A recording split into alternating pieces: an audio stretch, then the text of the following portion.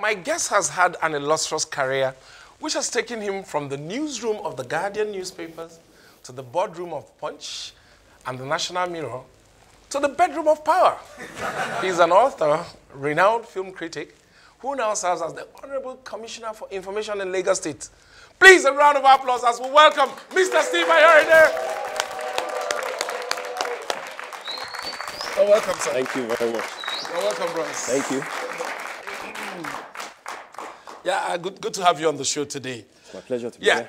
It's good to have somebody in charge of communication, especially in this darling state of ours, Lagos State. Yeah, let me start on a very communicative note. Why are we having problems as far as communication is concerned with government? Why is government reactive instead of proactive? I think we shouldn't generalize hastily. Okay. As far as Nigeria is concerned, maybe there are only two main areas where news is happening. Maybe at the federal level, and of course in Lagos State. Okay. There will be a few other states where, you know, bits of activities are going on. Okay. So we could pardon those who think that governments are generally reactive. I wouldn't think that happens in Lagos.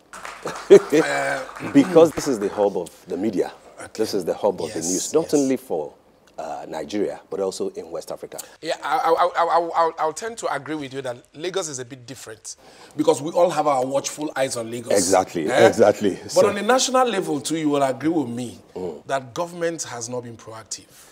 I will say that, let's broaden our perspective.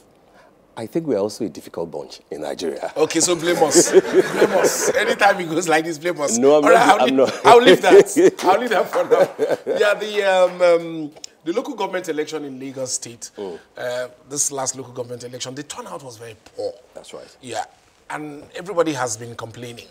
Okay, how do we improve voter turnout, especially for local government elections? I think sensitization and advocacy will be what we need. Okay. But those who are complaining should do the needful. One, they should register. And once they have registered, they should also exercise their civic duty. People complain on social media, on TV, in newspapers, but they won't come out. And particularly for the elite, the DSTV or TSTV watching, you know, bunch or crowd, who would rather follow elections, you know, on TV. On TV and stay home. And stay home. I think it is sensitization that we need more.